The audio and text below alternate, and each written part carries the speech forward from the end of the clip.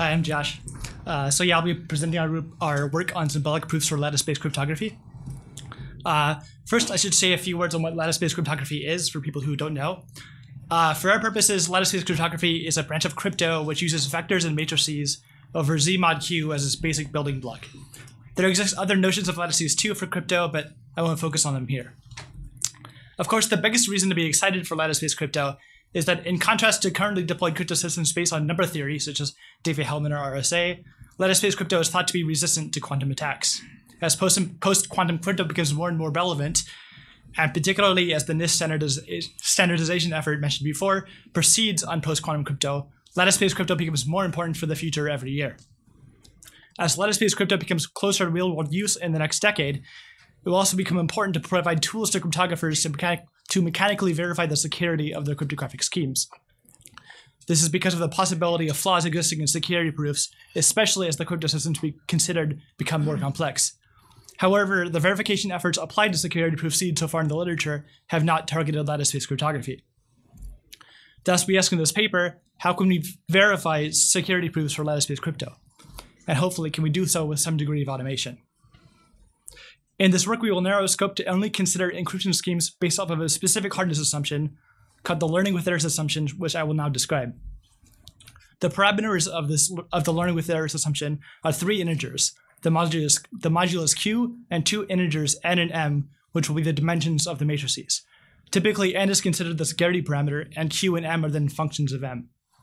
How the assumption works is I first sample a uniformly random matrix A, along with a secret vector of length n, s, shown here in blue, and an error vector of length m, shown here in red. This error vector is usually sampled from a discrete Gaussian. I then create noisy inner products of the columns of A with s by adding this vector e to the result. The LWE assumption then says that with appropriate parameter settings, no efficient adversary can distinguish between a scenario where I give it A along with these noisy inner products and a scenario where I give it uniformly random values. To see how we will verify security proofs which use this assumption, first let's look at the dual Regev PKE scheme from 2008. To generate the public and secret keys, we first sample a uniform matrix A and a uniform bit vector R, and then set the public key to be the pair A, AR, which we call U, and the secret key to be this vector R. The message space of the scheme is single bits, so it is fine for now to generate this bit ourselves. Now we will encrypt this bit B by using the LWE assumption. In order to do so, we first generate a secret vector S along with these errors given by x0 and x1. Then, treating this vector U just like another column of A, we generate a collection of noisy inner products of A and U against the secret vector S with the errors x0 and x1. This message bit B, appropriately scaled, is then added to the noisy inner products corresponding to U. Finally, we give the public key along with these noisy inner products to the adversary, who will output a guess bit B prime. Our goal is to prove that the adversary cannot guess the value of B with probability much better than 1/2. To prove security, we want to apply the LWE assumption to this collection of noisy inner products in C0 and C1. We cannot do this directly, however, because there is a hidden correlation between one of the columns U and the rest of the matrix A. This is why decryption works.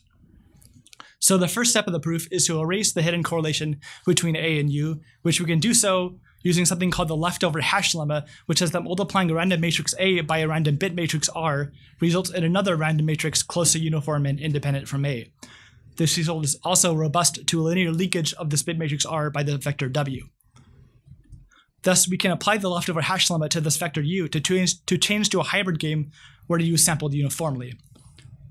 After applying the LHL, we are now in a situation where these noisy inner products are exactly as in the LWE assumption, so we may apply it and rewrite these noisy inner products to uniform.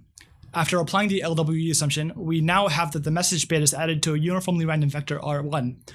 By a technique known as optimistic sampling, we may safely erase the message bit for this uniformly random value. After doing so, we now have that the guess bit B prime is statistically independent from the guess bit B, so we are done. The point I want to make about this proof is about how we apply hardness assumptions and lemmas. Each major step of the proof, applying the LHL, the LWE assumption, or optimistic sampling, can be seen to be a single high-level rewrite of program expressions to take us from one hybrid to the next. How and where these rewrites happen is dictated by the hardness assumption or lemma. Crucially, all rewrites are expressed at the level of matrices. At no point do we refer to individual field elements of these matrices. This observation suggests a way for us to encode security proofs. We present a logic auto LWE for reasoning about lattice-based crypto systems. This logic is based off of an earlier one, auto GNP, which was designed for group and pairing-based schemes. The main feature of auto LWE and auto GNP is how they perform these security game rewrites, as mentioned before. Security games and hybrids are encoded using a simple probabilistic programming language, which has things like let bindings, sampling of distributions, sequencing, and most importantly, adversary calls in which the adversary has access to some given oracle, such as a decryption or a key generation oracle. When I execute a security game, I will receive a distribution on final program memories. There are three main judgments in auto LWE about these distributions. The first says that when I run a game G, some event E holds about the memory with probability at most epsilon. The second is similar but talks about advantage rather than a success probability. The third says that two probabilistic events, E on G and E prime on G prime, happen with close probabilities. This is how we model hardness assumptions. In the paper, you can see how these judgments are used for simple program transformations, optimistic sampling, and so on. Now that I've told you about the core logic, I can tell you about how matrices are encoded in the system. We model matrices abstractly in a manner close to how they are used in real security proofs. The only way to create matrices in our system is through uninterpreted functions, uniform samplings, and the grammar we described here. The arithmetic operations are standard and correspond to things like zero and identity matrix, matrix addition, multiplication, and negation. We additionally have a typing judgment which says that M is a matrix of dimension D by D prime. All of the arithmetic operations are then typed in the obvious way. In addition to the arithmetic operations, we also have structural operators. The first is matrix transposition, which behaves as you would expect. The others are horizontal concatenation, which puts two matrices side by side, and splitting, which recovers the left to right half from a concatenation. Concatenation and splitting are again designed to closely resemble real security proofs. Now I can describe how we may encode the learning with errors assumption in our logic. So here's our hardness assumption. In order to describe distributions which are not uniform, we first think of the distribution as a deterministic function of a source of random coins. This can then be represented as an uninterpreted function. The reason this is fine to do is that in order to prove security, the only property we need about this error distribution is how it interacts with a hardness assumption, and nothing else. Now, this line allows us to universally quantify over adversaries. The adversary takes as input a matrix along with a collection of noisy inner products, or uniform, and outputs a guess bit. Note that the second dimension of this first matrix is m plus 1. This means that this matrix can be split into a left side of dimension n by m and a right side of dimension n by 1. This corresponds to the A and the U in this dual Regev security game. Now, when we state an assumption in the system, we add an axiom which says that for all adversaries which output bit B, the probability that B equals true in the first program is close to the probability that B equals true in the second. The first program gives the adversary a matrix along with noisy inner products, while the second program gives the adversary uniformly random values. In order to apply an assumption, such as this one, suppose we have a security game G which involves a symbolic adversary A, and the event we wish to test is if some Boolean in G is true. Now, if the adversary has any oracles, these are just considered as part of the security game code. The first thing we will do is attempt to factor our security game into two parts. The first part generates the matrix and noisy inner products from the LWE distribution. The second part, which is called the simulator, takes the adversary along with the output from the first part and outputs the Boolean B identically distributed as in this game G. The simulator will be a PPT adversary whenever A is, so we may plug the simulator into the hardness assumption, which allows us to replace the input to the simulator with uniformly random values, incurring some security loss coming from the hardness assumption. We may then unfold this transform simulator to get a new hybrid G prime in which the LWE samples are replaced with uniform. Given that we can do this factoring step, this technique for applying assumptions results in a highly automated, high-level method for proving cryptographic schemes secure. The resulting proof scripts closely resemble the proof one would write on paper. In many instances, the entire process of applying this assumption is given by a single line of code, such as the one here. Now, the question remains is how can we do this factoring? We need to rewrite the security game G into the following form.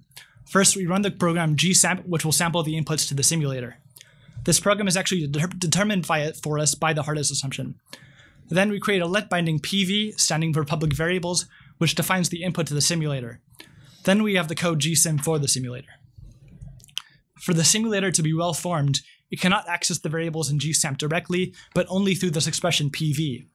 Thus, we check that every expression inside of GSIM can be written only in terms of PV and any variables it generates itself.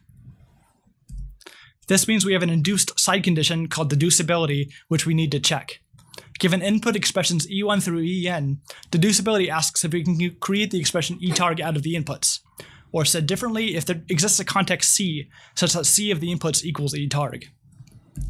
For matrices, after we do some pre-processing to deal with the structural operators, we have that this problem is equivalent to that of what's called subalgebra membership, which asks if I can add, subtract, scale, and multiply the input expressions to get the target.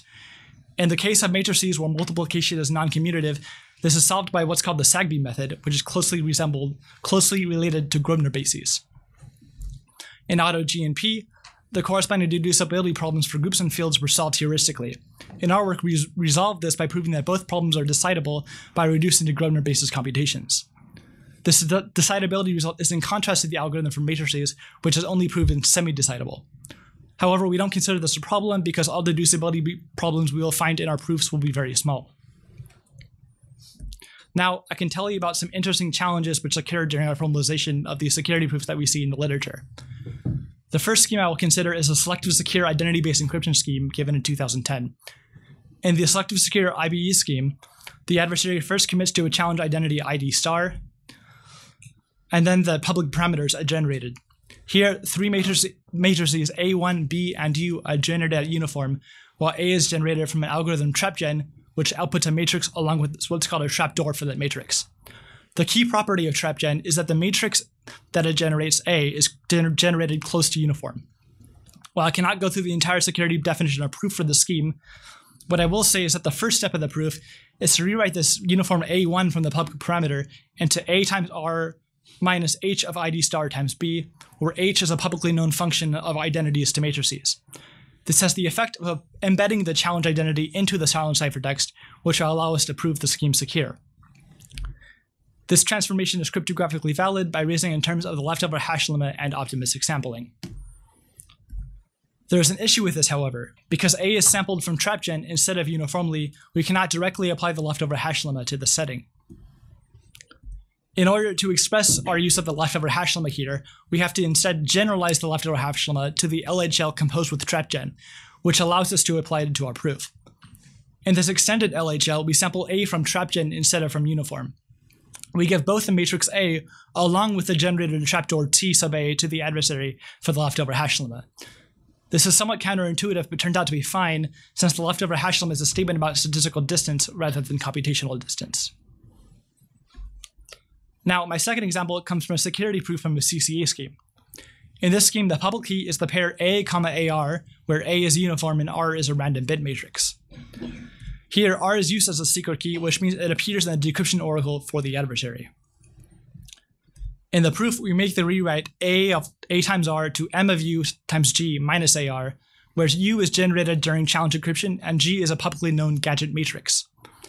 Again, this can be argued to be sound due to the leftover hash limit and optimistic sampling. The issue here is that since R is used by itself in the decryption oracle, the factoring step of applying the leftover hash limit assumption will actually fail, because it is no longer true that all expressions in the simulator will be in terms of public variables. However, we should not be concerned about this, because giving the decryption oracle to the adversary does not give it enough information about R to violate the leftover hash limit. To model this use of the leftover hash limit, we introduce what we call oracle relative assumptions and relativize this rewrite to the decryption oracle. What this means in practice is that when we factor our security game in order to apply an assumption and check that an expression in the simulator is only a function of the expressions known to the simulator, we may selectively disable this check for expressions found in the oracle. In order to express one of these oracle relative assumptions, the programmer must manually provide the oracle to the adversary in the assumption. Of course, the programmer could write down an assumption which is unsound relative to the given oracle. For now, it is the job of the programmer to verify that any relativized assumptions are still sound. In total, we give 5 main security proofs, one each for PKE, CCA, identity-based encryption, hierarchical identity-based encryption, and inner product encryption.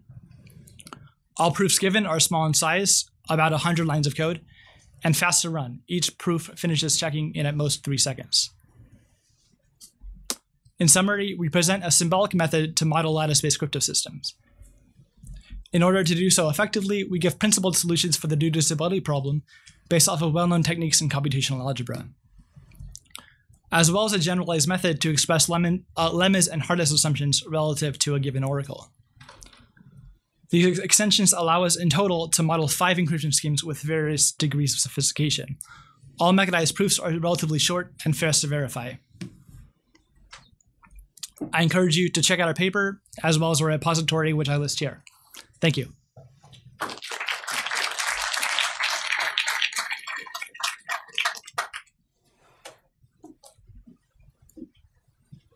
Hi, can I ask just a quick question? So you applied this technique to analyze 5 schemes, but from your talk, it sounded like each time you had to analyze a new scheme, you had to modify your system. So, yeah. So in what sense is it automated? It is automated in the sense that when I apply one of these specialized assumptions, the game factoring step is actually done automatically. So in many cases, isn't that only syntactic? Or it is a combination of a syntactic algorithm along with this deducibility problem, which is induced. However, there exist certain subcases where you have to do this factoring manually if the tool does not. So that furthers the question, I guess, right? I mean, I'm just wondering, like, if I were to go to apply it to a 6th scheme, would it work or would it need further adjustments? There will always be maybe some cases where you might need to do some kind of give some kind of hints to the verifier, but in many cases it will be automated in this fashion. Hi, can you apply what you've done directly? I mean, maybe this is to Jonathan's point, but can you apply this directly to module LWE or ring LWE? Yeah, so that's going back to the original matrices.